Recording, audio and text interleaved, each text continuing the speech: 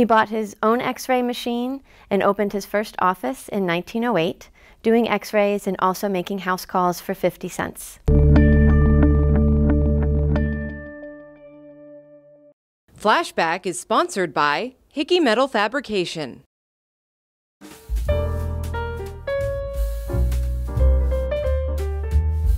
This is an X-ray table used by Dr. John Heberding, who was the first radiologist in Youngstown. He was born in Struthers and did his medical internship at the Southside Hospital in 1905, where he was offered a chance to learn about their new X-ray machine.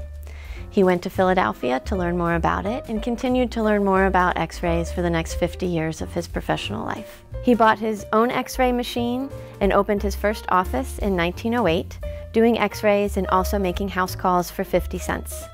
From 1914 to 1956, he had a laboratory and office at 151 West Rayen Avenue, in addition to being chief of the X-ray lab at the Youngstown Hospital. He died on January 26, 1957. We don't know what kind of X-ray machine Dr. Heberding had in his office, but this table looks like it was handmade. There are no maker's marks on it. It is made out of very common materials like wood and acrylic. On the top of the table, there's etched a cross where the X-ray would be focused, because underneath here is a slot where the X-ray films would go. We also have X-ray films of Dr. Heberding's wife, Charlotte, who was having sinus problems in 1936.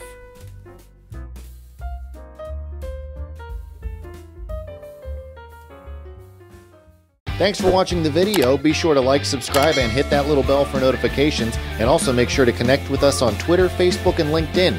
For all of your business news, visit businessjournaldaily.com. For all of your arts and entertainment news, go to afterhoursyoungstown.com. Hickey Metal Fabrication, family owned and proudly based in Salem for 75 years.